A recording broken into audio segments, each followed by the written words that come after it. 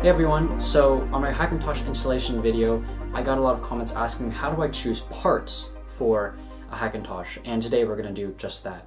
Now, the biggest decision when it comes to building a Hackintosh is, do you want to go for Intel or AMD? Do you want to go for the boys in blue, the tried and true, or do you want to go for the underdog, the challenger? Now, some people might say that AMD Hackintoshes are unreliable, they're unstable, and you have to give up a little bit of performance in order for them to actually work. And while that was true, the AMD Hackintosh community, or Ryzentosh, has really come a long way, and now the performance gap and instability issues aren't really so much issues anymore. So when deciding between Intel and AMD, the biggest thing to consider is, what am I using this Hackintosh for? If you're using a lot of applications that require single-core performance over multi-core performance, so say you're editing with H.264 or H.265 files, or you want to use QuickSync in Premiere Pro, then Intel may be the better option. But if you're editing in pretty much any other codec besides H.264 or H.265, or you use applications that take advantage of multiple threads, then you're probably going to want to go with AMD. So if you're planning to do an Intel Hackintosh, keep watching this video. If you're planning to do an AMD Hackintosh, go to this timestamp and your video will begin there. Okay, Team Blue users, let's start building a parts list. When it comes to Intel, there are 4 different lineups apart from Intel's HEDT, which I will not be covering. There's i3, i5, i7, and i9. i3 is good for basic tasks and light web browsing. i5 is good for a light 1080p editing, photo editing, basic tasks. i7 is good for all of those things, but on much higher level, so say 1080p editing or 4K editing with lots of effects. And then i9 is top of the line, maybe you're editing with 8K raw footage, or you have something that's very CPU dependent and you need the power of an i9. Generally, you'll want to spend around 1/4 to 1/3 of your budget on a CPU, and that can vary based on what you're actually using the Hackintosh for. So if you're using something that's a lot more CPU intensive, then you're going to want to spend more, so 1/3 to maybe even beyond 1/3. And if you're doing something that's more GPU intensive, then you can spend to 1/4 or possibly even less. If the CPU has an F at the end, that means there's no integrated graphics, so if you are planning to buy a dedicated GPU, this is a nice way to save some money. If there's a K at the end, that means it's overclockable, so if you don't plan on overclocking, you are going to have to pay a premium if you want to get a K chip. If there's an S at the end, that means it's pre-binned or it's been factory overclocked to a known speed and tested stable. And that generally costs quite a bit more, so I wouldn't recommend buying any of those chips as it's just a small performance gain for a lot more cost. Okay, now let's select a motherboard. I wouldn't pay more than around $100 to $150 for a good motherboard. A quick motherboard guideline is, if the motherboard starts with Z, that means it has higher quality VRMs, supports overclocking, and generally has higher quality parts. And if the motherboard starts with B or H, that means it's meant for business or home use respectively, and those generally have lesser quality parts. If you're planning to get an i3, an i5, or maybe even an i7 CPU, you'll want to go with a B or H series motherboard, and if you're going with an i7 or an i9, you're going to want to go with a Z series motherboard. Unfortunately, I can't give exact recommendations since parts are always changing, but I can give 2 pieces of advice. The first one is, do a quick Google search to find if your CPU and your motherboard are compatible. Not all motherboards will be compatible with all CPUs. For example, a Z370 board might not work with a 9th gen Intel CPU unless the BIOS has been updated. The second piece of advice is to figure out if your motherboard is Hackintosh compatible. A lot are, but some aren't, so you'll have to do a quick Google search to see which motherboard is best for Hackintoshing. Now let's move on to RAM. If you have a system with an i3, I wouldn't recommend more than 8 GB. If you have an i5 system, I wouldn't recommend more than 16 GB. If you're running an i7, I would recommend about 16 to 32 GB. And if you're running i9, you might need as little as 16 GB or as much as 64 or even 128 GB. So when buying RAM, a lot of listings will have 1 by whatever number, or 2 by whatever number, or 4 by whatever number to denote how many sticks of RAM there are. And 2 sticks is ideal, so you'll want 2 by 8 GB for 16 GB of RAM, 2 by 4 GB for 8 GB of RAM, 2 by 16 for 32 GB of RAM, and so on. This is because dual channel RAM, which is 2 sticks of RAM, optimizes the performance on most motherboards, and it's often not that much more expensive than 1 stick of RAM. As for speeds, I would recommend 2400 to 2666 MHz because Intel doesn't rely as much on RAM speed for CPU performance like Ryzen does. Now let's select a GPU. Here's where you'll have to decide between AMD and Nvidia. The only reason you should go for an Nvidia GPU is if you already have an Nvidia GPU and you don't feel like upgrading or switching. The last supported version of macOS is High Sierra for Nvidia GPUs, and if you're wondering about CUDA, well, Metal is actually a really good GPU-enhanced compute software that works on AMD GPUs. So the main GPUs that you'll want to look at are the RX 470, RX 480, RX 570, RX 580, RX 5700, RX 5700 XT, and the Radeon 7. You can find one that fits your price range, but going used can actually save you a fair bit of money, probably around $20 to $30 for the first four, and upwards of $40 to $50 for the last three. Since Apple uses AMD GPUs in their products, they are supported in every version of macOS, and a good rule of thumb is to spend around a third of your budget on your GPU. If you're running an i3 Hackintosh, you'll most likely not want to get a dedicated GPU, and if you're running an i5, you shouldn't be getting a $600 or $700 GPU because you're probably going to bottleneck the GPU, and that's essentially wasted performance and money.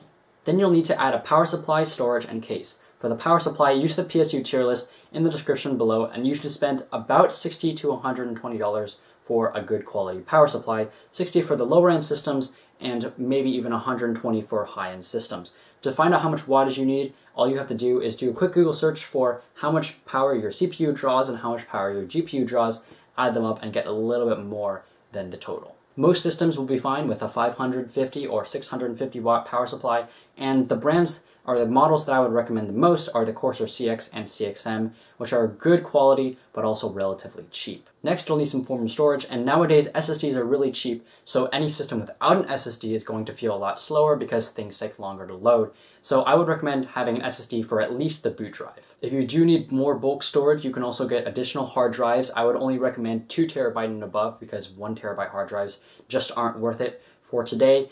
And if you're running an i3 system, I would recommend about 120 to 240 gigabyte SSD. If you're running an i5 system, I would recommend 120 to a 480 gigabyte SSD. If you're running an i7, maybe more like 512 to 1 terabyte of SSD storage. And if running an i9, 512 to 2 terabytes of storage. One thing to keep in mind is that unless you know what you're doing, you should probably go for a SATA drive, 2.5 inch, because there are also a different type of SATA drive, which is the M.2 drive, which not all motherboards support. If you're going for an NVMe drive, you can completely ignore this. Link down below is a guide to SSDs so that you don't get a bad SSD like the Kingston A400, which is cheap but also not good. The higher up on the list, the higher quality is going to be, but it's also going to cost more. Finally, let's talk about the case. This is where you can kind of choose anything, but make sure to look at online reviews first so that you know that you're not getting something that's not good. And if there's not many reviews in it, it's most likely garbage, so don't buy it. The last thing to mention is that if you need Wi-Fi or Bluetooth, make sure you research things that are actually Hackintosh compatible because not all Wi-Fi cards and Bluetooth cards are compatible with macOS. Okay, Team Red, let's start building a parts list. For AMD's consumer CPUs, there are 4 different lineups: Ryzen 3, Ryzen 5, Ryzen 7, and Ryzen 9. I will not be covering any Threadripper chips or 3950X and above, so for Ryzen 9, the only option that I'll be covering is the Ryzen 9 3900X. So a general rule of thumb is this: if you're doing basic web browsing and light tasks, a Ryzen 3 is good for that. If you're doing some web browsing, some photo editing, some 1080p and possibly 4K footage, a Ryzen 5 is good for that. If you're doing more professional video editing and other applications, a Ryzen 7 is good for that. And if you're doing top-of-the-line stuff, say 8K RAW footage, then a Ryzen 9 is good for that. However, you should check online benchmarks first to see if the application that you're going to be using can actually utilize all the cores of a Ryzen 9 versus the Ryzen 7 or Ryzen 5. So generally, the higher number, the better. So a Ryzen 5 3600 is going to perform better than a Ryzen 5 2600, and you'll generally want to spend around a fourth to a third of your budget on your CPU. And this can change based on what you're doing. So if you're doing something more CPU intensive, you can spend a third to maybe even a little more than that on your CPU. And if you're doing something that's more GPU based, you may want to spend less on your CPU so that you can spend more on your GPU. Now, anything with a G at the end means it has integrated graphics, but as of writing this, the support for those graphics aren't as big and you may have some issues, so I don't recommend buying it. Okay, now let's select a motherboard, and I wouldn't pay more than $100 to $150 for a motherboard. A quick motherboard guideline is that anything starting with an X means that it generally has higher quality VRMs, higher quality parts, and anything that starts with a B means that it's maybe a little lower quality. The X series chipset isn't exactly worth it because a lot of B series chipset motherboards are actually pretty high quality and can compete with some of the lower end X series chipset motherboards. If you're running a Ryzen 3, 5, or 7, a B series motherboard is good for that, and if you're running a Ryzen 9, a high quality B series motherboard is good for that, but the X series motherboards are also viable. Down below I've linked a guide that lists AMD Ryzen motherboards and the power delivery quality. Unfortunately, I can't give exact recommendations, but here's something to keep in mind. You'll need to make sure that the motherboard actually supports the CPU that you're buying. For example, a B450 board might not work with Ryzen 3rd Gen unless the BIOS has been updated or unless you have a Max board. So if you have something like the B450 Tomahawk Max, that means it'll support Ryzen 3rd Gen chips. So anything with a Max will generally support the next version or the next series of CPUs. Now let's move on to RAM. If you're running a Ryzen 3 system, I would recommend no more than 8 GB. If you're running a Ryzen 5 system, I would recommend about 16 GB. If you're running a Ryzen 7 system, I would recommend 16 to 32 GB. And if you're running a Ryzen 9, you may need as little as 16 GB or as much as 64 or even 128 GB of RAM. So when buying RAM, a lot of listings will have 1 by whatever number or 2 by whatever number or 4 by whatever number to denote how many sticks of RAM there are. And 2 sticks is ideal. So you'll want 2 by 8 GB for 16 GB of RAM, 2 by 4 GB for 8 GB of RAM, 2 by 16 for 32 GB of RAM, and so on. As for speed, I would recommend 3000 or 3200 MHz since Ryzen CPU performance can depend more on the RAM speed than Intel chips, and 3000 and 3200 MHz aren't often that much more expensive than 2666 MHz kits. Now let's select a GPU. Here's where you'll have to decide between AMD and Nvidia. The only reason you should go for an Nvidia GPU is if you already have an Nvidia GPU and you don't feel like upgrading or switching. The last supported version of macOS is High Sierra for Nvidia GPUs, and if you're wondering about CUDA, well, Metal is actually a really good GPU-enhanced compute software that works on AMD GPUs. So the main GPUs that you'll want to look at are the RX 470, RX 480, RX 570, RX 580, RX 5700, RX 5700 XT, and the Radeon 7. You can find one that fits your price range, but going used can actually save you a fair bit of money, probably around $20 to $30 for the first 4, and upwards of $40 to $50 for the last 3. Since Apple uses AMD GPUs in their products, they are supported in every version of macOS, and a good rule of thumb is to spend around a third of your budget on your GPU. Make sure it's not being bottlenecked by your CPU. For example, if you have a Ryzen 3, don't get a $600 or $700 GPU because that's essentially wasted performance and money because of bottlenecking. Then you'll need to add a power supply, storage, and case. For the power supply, use the PSU tier list in the description below, and you should spend about $60 to $120 for a good quality power supply, $60 for the lower end systems, and maybe even $120 for high-end systems. To find out how much wattage you need, all you have to do is do a quick Google search for how much power your CPU draws and how much power your GPU draws, add them up, and get a little bit more than the total. Most systems will be fine with a 550 or 650 watt power supply, and the brands or the models that I would recommend the most are the Corsair CX and CXM, which are good quality but also relatively cheap. Next, you'll need some form of storage, and nowadays SSDs are really cheap, so any system without an SSD is going to feel a lot slower because things take longer to load.